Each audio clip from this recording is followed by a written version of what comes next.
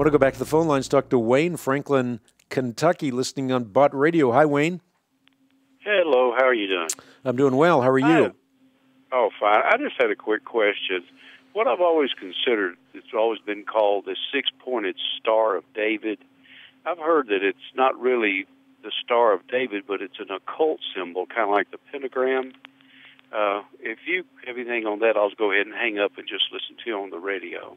Yeah, well, look, I've said this many times in the Bible Answer Man broadcast. Words and phrases are not univocal, they're equivocal. They take on the meaning that the context allows them to have, and I think that same principle holds true with the Star of David. The Star of David is not something that you find in the Bible as an illustration you find in one of the margins. It's something that arose in the Middle Ages, and it was a symbol that is adopted by Judaism. And that symbol has the meaning that Judaism attaches to it. That meaning is hardly occult in terms of its symbolism.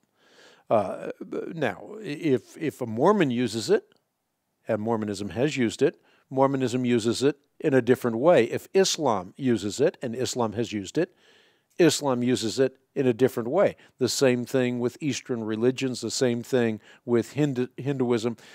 So the symbol takes on the meaning that the culture allows the symbol to have.